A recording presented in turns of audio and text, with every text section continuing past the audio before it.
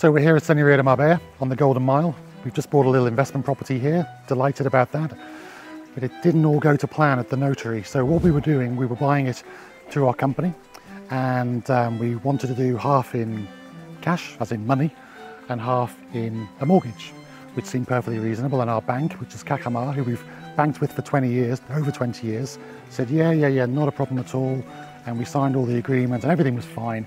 We turned up at the notary last week and the bank weren't there. It's a bit odd. I mean, normally you have to wait around for the bank anyway, but a little bit odd.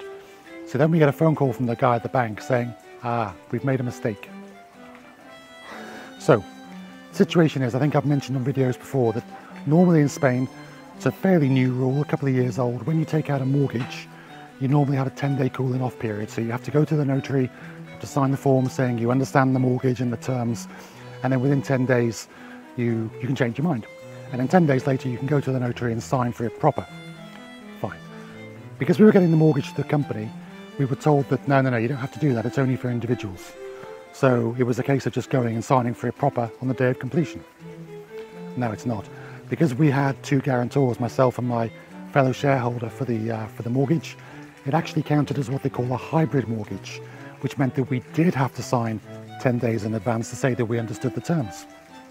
So we were left in the notary in Marbella on the day of completion with a property to sign for, no mortgage, no possibility of getting the mortgage that day. We would have to wait 10 days.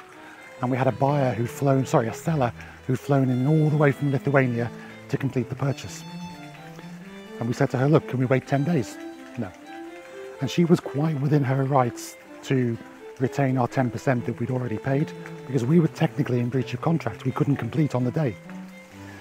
Luckily, we were in a fortunate position that we had sufficient funds in our company bank account to complete the purchase, effectively to pay ourselves the mortgage. But without that, we could have lost a sizable sum of money. So I'm not too happy with my bank at the moment. I think the lesson to be learned with all of this is, if you're going to get a mortgage, even if you're an experienced pro like me, use a broker, because a broker would have spotted that problem along the way and would have said, whoa, hang on a minute, these dates aren't right, you need to have the 10-day cooling off period. As it was, we didn't have any of that from the bank because we were working with them direct, and they'd made a huge mistake.